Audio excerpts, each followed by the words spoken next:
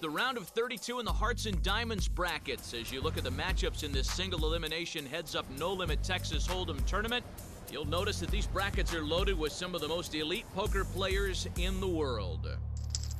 And there you can see Academy Award-nominated actor Don Cheadle, who gave us a performance to remember against Phil Ivey in the first round.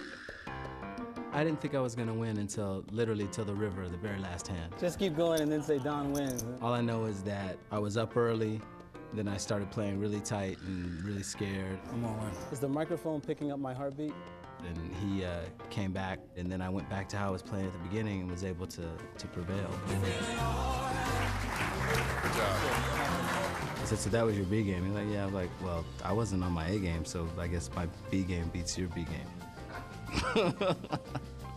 Do I detect a bit of sass from Don Cheadle? I like that. I'll tell you what, beating Phil Ivey will give anyone some swagger. I said Jack 8 is Jeffrey Dahmer. Oh, I never heard that. I hadn't heard it till the other night either. I was like, oh.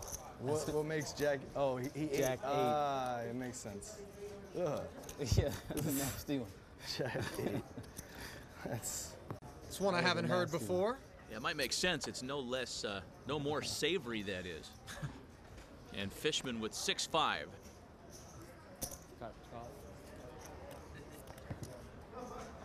Wow, look at this. On cue. The Jack 8 and the flop brings top pair for Cheadle, pairing a straight draw for Fishman. Man, it's some nasty karma, and I'll show you why in a minute. Though you could probably already figure it out. Wow, this is a dead giveaway by Don. He really shouldn't talk. Any information that he gives a pro is a huge disadvantage. Turns at 3 of diamonds. Well, what if he's just putting some misinformation out there? Well, that's true. He could be doing that. Or trying to do that. We know he has the Jack 8. Cheadle bet 2,000. Fishman calls. You weren't supposed to call, Scott. Well, Fishman's got the bottom end of the straight draw and bottom pair. River's a queen of diamonds. And Don check. That card doesn't help Scott.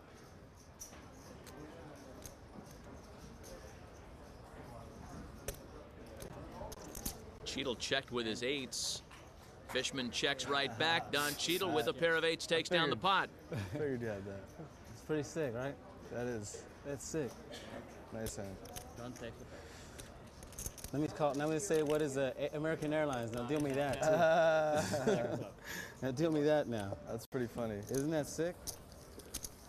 Our coverage continues here in the round of 32. The Diamonds bracket, and upsets were really the order of the day in the round of 64. Here at our featured table, we've got a couple of upset winners from the first round, starting with Don Cheadle, who scored an amazing, improbable, unlikely victory over a guy who many people felt was the top player in the field, Phil Ivey. Bracket buster. That's the only 2 words I can come up with. I mean, who would have thought that Don Cheadle could have gotten through Phil Ivey? But he did get a lot of help from the pros who have a lot of experience with Phil Ivey. His approach was to be aggressive. He's an unpredictable guy. No one has any table time with him. So it'll be interesting to see how his second round match plays out. Well, Cheadle's opponent here in the second round also scored an upset victory in his own right. Scott Fishman beat Chris Ferguson in the first round. Ferguson had been the runner-up in the first 2 years of the event, making the final table. Talk about Scott Fishman's play. Well, he's a guy we haven't heard from for a while, but he's a very capable young player. And whatever it is that he did to best Chris Ferguson, who is widely considered to be an unreadable opponent, has to be working. If he can continue the trend, I'm sure he'll get past Don Cheadle and into the round of 16.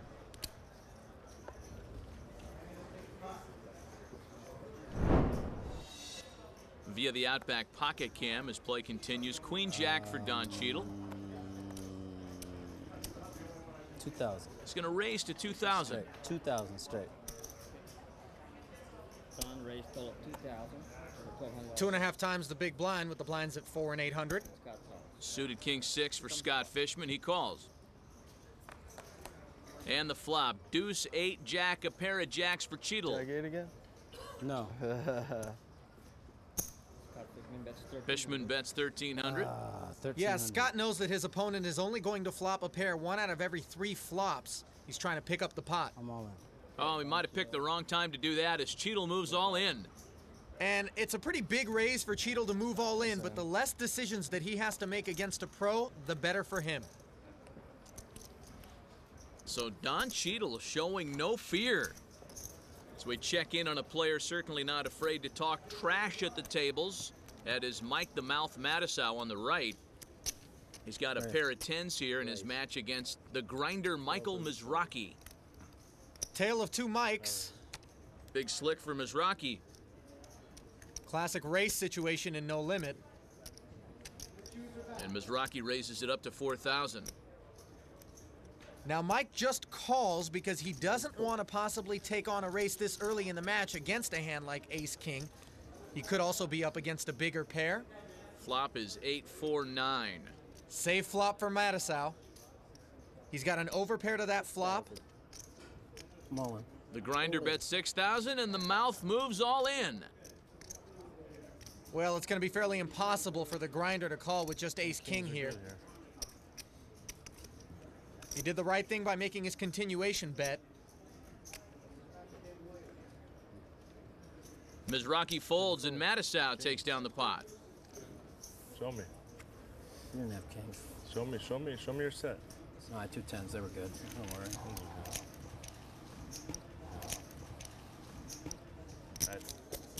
There's another look at Jamie Gold, who won the World Series title in 2006, but still may have something left to prove in the poker world.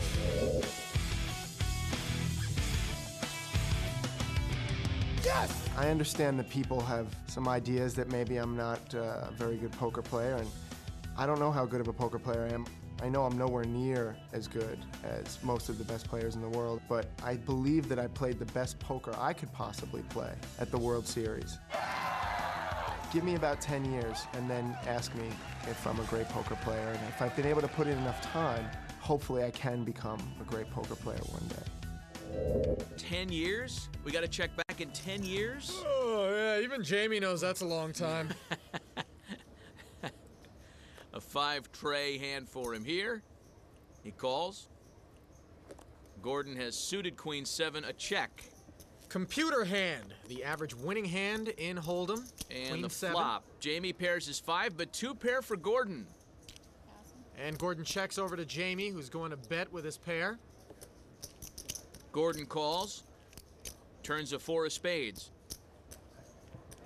Gordon tried to slow play, and the turn gave him a flush draw along with those top 2 pair, but Jamie didn't bite. So Phil bets out 3,500. Jamie raises to 7.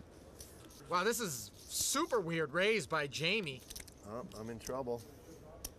If he thinks Phil is bluffing here and a 5 is good, why not just call? Phil re-raises to 12,000 now. And Gold folds his hand. You could show a bluff. Maybe not that hand, but... Couldn't show a bluff out hand. We're close now. Well, being aggressive is a double-edged sword. To watch previous episodes of the National Heads Up Poker Championship, log on to www.nbcsports.com/poker. And now let's take a look at the upcoming broadcast schedule. 3 more Sundays of poker coming your way as we move toward the round of 16. Catch all the Heads Up competition beginning at noon Eastern, 3 Pacific. Returning to the Heads Up action, Mike the Mouth Madsen and the grinder Mike Mizrachi. Mizrachi with a pair of 8s and the mouth with suited Queen Tray.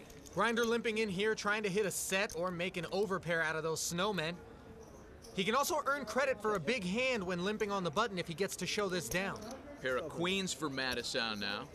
Now this is the downside of limping for the grinder. Safe to just check and call for Mike, no kicker or diamond in his hand. Turns a 10 of spades. 2,000. And after Madsen check, Mizrachi bets 2,000.